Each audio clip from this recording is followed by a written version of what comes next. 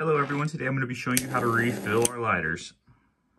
Alright, so first off you're going to want to locate the nozzle. Typically it's just on the bottom or somewhere hidden in the lighter. And you're going to want to get an object and you're going to want to drain the lighter just by pressing on it. There should be a gas that comes out. And then once you can click it and nothing comes out, that's how you know your lighter is empty. Alrighty, next off you're going to want to get a screwdriver and you're going to want to turn the gas level all the way down so that nothing comes out. And then you should be ready to fill up your lighter. Alright, next you're going to want to get your bottle of butane. You can order this from our website.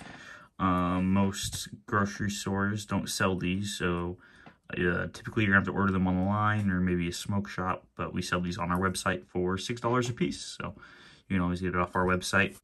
Alrighty, for the majority of our lighters, you're gonna have to use one of our the nozzles that come in our butane lid. The nozzle that you're gonna need is gonna be nozzle 5. You're gonna want to use nozzle 5, which is this one right here. It says 5.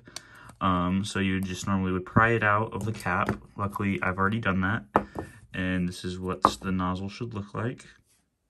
You're just going to want to put it onto your bottle of butane, just like that. Alright, also keep in mind, not all of our lighters will use these nozzles, but the majority of our lighters do. You'll be able to tell if it needs a nozzle just by how it spits. I'll show you what it looks like without a nozzle for this specific lighter.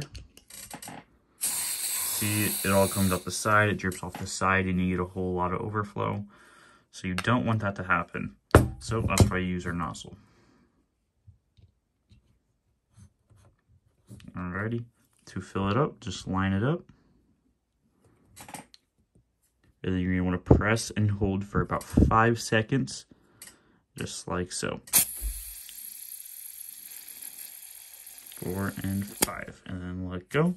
And then your lighter should be filled, but now you're going to want to let your lighter warm up and get to room temperature because the butane is cold and it will cause problems with your lighters in the future. So make sure you let it sit for about 5 minutes. And then you'll be ready to go. All right, now that your lighter has warmed up and got to room temperature, just adjust your gas level again. And boom, your lighter is full.